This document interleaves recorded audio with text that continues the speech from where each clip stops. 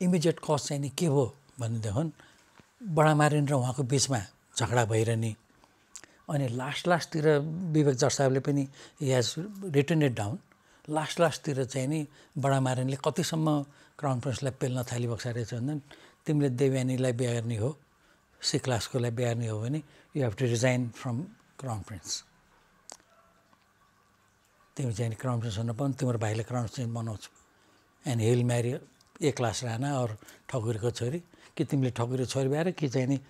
सुप्रियालाई बिहा गरे भन्ने खालको पनि कुरा भयो होला अब सुप्रियालाई would have been so happy to marry her earlier अब यो बेला बिचमा देवयानी आइसके कम्प्लिकेसन भइसक्यो भने चाहिँ कुन छैन last breaking of the क्यामल्स back भन्छ नि स्ट्रले क्यामलको ब्याक ठुलो बर्डन भयो एउटा यसो पराल हाल्दा पनि बडाङ्गा जान्छ भने जस्तै त्यो स्ट्र चाहिँ कहाँनिर भयो भन्ने मलाई लाग्छ भनेदेखि बडामारिन सरकार तिमीले राजनाथ देश तिमीले बिहा विधानमै राजा हुनलाई ए क्लास बिहा गर्नुपर्छ भनेर हाम्रो रोयल फ्यामिलीको विधान छ अब यो चाहिँ नि रोल अफ सक्सेसन भनौँ न सक्सेसनको नियमहरू युवराधिराज भएर राजा हुनलाई बिहा गर्दाखेरि यसो गर्नु हिन्दू धर्म मान्न पर्छ ए क्लास राणा या जातको ठकुरीको छोरी बिहा गर्नुपर्छ भन्ने छ तिमीले नगर्ने हो तिमीले देवयानीले गर्ने यु रिजाइन भनेर प्रेसर हुँदा मेबी क्राउन प्रिन्सले खै विधानमा चाहिँ नि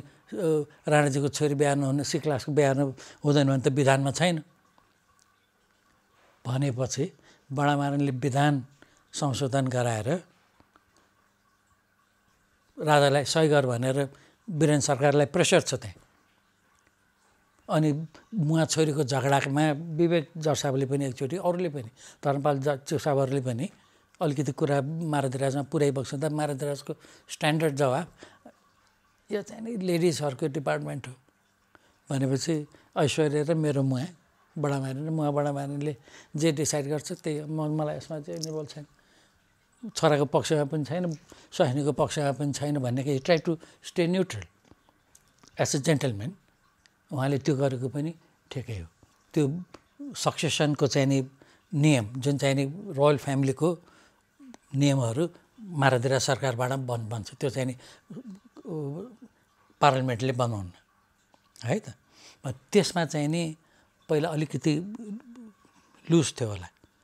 किटिया थिएन सी क्लासको राणाको छोरी बिहा गऱ्यो भने चाहिँ छाड्नुपर्छ भन्ने किटिया छैन भनेपछि पछि गएर त्यो कुरा पनि विधानमा बडामारिनले हाल्नलाई राजालाई सही गर भनेर प्रेसर हालिन् युवराजले चाहिँ बुवालाई हेर्ने भए नगरी बक्सोस् भन्ने उहाँको सोचाइ भयो गर भन्ने उहाँको भयो र राजा चाहिँ पहिला न्युट्रल उहाँ र मेरो वाइफको बिचको कुरा लेट देम डिसाइड अब तर छोरोको यो त उहाँहरूको भन्दा नि छोरोको कुरा हो नि 30 वर्ष पुगेको छोरोलाई बुढीहरूको निर्णयअनुसार गर भन्नु पनि त महाराजा सरकारले गरिबक्छ नहुने that is one of his weaknesses किन मुवालाई पनि जिजु मुवालाई पनि आफ्नो मुवा पनि वाइफलाई उहाँले डोमिनेट गर्न सकिबक्छन् छोरोलाई सपोर्टै गरिदिनु बक्सेन सकेन छोरोले बुवाले मलाई सपोर्ट गरोस् भन्ने आशमा बस्या होला देवेन्द्र सरकार त्यो सपोर्ट पाएन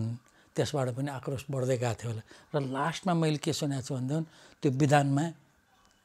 महाराजा सरकारले सुधा सही गरिबक्स्यो अरे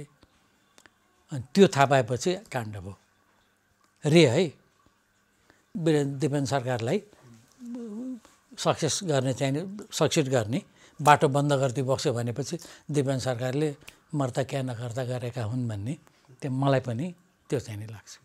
अनि म पनि क्राउन प्रिन्स पनि हामी सबैजना भित्र गएको बेला महाराजा सरकार बडामारिन सरकार उहाँ पर खाना सरकारहरू जुनार लिएपछि मैले चाहिँ खाना लिएर आएर बस्दा सरकारबाट हेमन्त भनेर सरकार हेमन्त दिपेन्द्रलाई हिस्ट्री सिकाइदेऊ है ठाडै यसै मलाई सिकाइदियो दिपेन्द्रलाई हिस्ट्री सिकाइदियो है भइहाल्छन् सरकार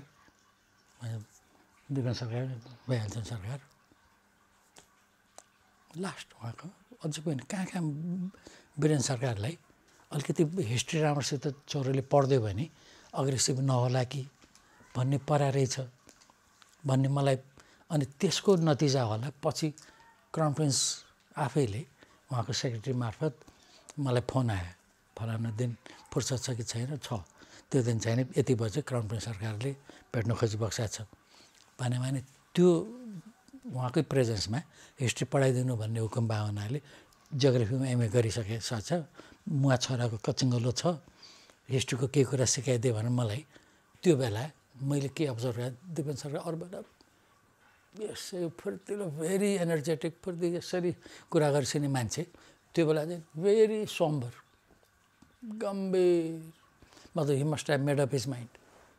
अब चाहिँ नि केही सिप लागेन भन्ने अवस्थामा पुगिसक्छ रहेछ तर हि ट्राइड मेनी टाइम्स यो बढीमा 3 हप्ता अगाडि एकचोटि फ्याक्ट दिपेन सरकारबाट बुझ्नुभयो सर मान्छे चाहिँ नि 40 वर्षसम्म जे गर्ने 40 वर्षसम्म गर्ने हो आफ्टर 40 त युजलेस हुन्छ भनेर प्याट्ट एउटा त्यो पढाइको सिलसिलामा प्याट्ट त्यो हुकुम भएको थियो अब त्यो बेला मैले पछिको हेरेर होइन कि अन द स्पट मैले उहाँलाई सरकार यो 40 वर्ष भन्ने कुरा चाहिँ सरकार यो खालि स्पोर्ट्समा मात्रै लागु हुन्छ है सरकार किन खेलकुदमा फिजिकल काम गर्नलाई चाहिँ फिजिकल फिटनेस चाहिन्छ 40 वर्षपछि मान्छे ग्रेजुअली कमजोर हुँदै जान्छ भेरी फ्यु पिपल 50 सम्म चाहिँ नि अलिकति बलियो हुन्छ तर 40 भने चाहिँ नि स्पोर्ट्समा चाहिँ नि त्यो लिमिटेसन हो अब राजकाज सम्बन्धी पोलिटिक्स सम्बन्धी त जति मच्योर हुँदै गयो उति राम्रो हुँदै जान्छ नि सरकार भन्दाखेरि मुसँग त रिडेन्ट agree with me that much अब मलाई चाहिँ नि त्यो बेला मैले अरू कुरा केही सोचिनँ तर अहिले इन हाइन्डसाइट मलाई चाहिँ अब के लागिरहेको छ भने दिपेन सरकारले अब मेरो बुवा चाहिँ नि 40 वर्ष नआएर 50 नआइसक्यो बुवा चाहिँ बरु स्वर्गवेदन मरादा भने म के गर्छु भन्ने त्यो साइकोलोजीले उहाँले बोलाइरहेछ कि भन्ने अहिले मलाई कहाँ त्यो चस्का परेको छ है कहाँ यो चाहिँ त्यही बेला एसएलसी दिएर बेला जानुभन्दा अगाडि कुरा एट द्याट अर्ली एज उहाँ चाहिँ नि मस्ट बी अराउन्ड 17 है 17 वर्षको उमेरमा उहाँले 40 वर्ष भन्ने कुरा किन उहाँ पनि खेलाडी फुटबल पनि खुब राम्रो खेल्ने स्पोर्ट्समा पनि धेरै इन्ट्रेस्ट भएको मान्छे सुटिङ पनि दायाँ बायाँ दुईटा हातले हानेपछि मिस नगर्ने उहाँलाई त्यो घमण्डी त्यो मान्छे भावनाले उमेरमै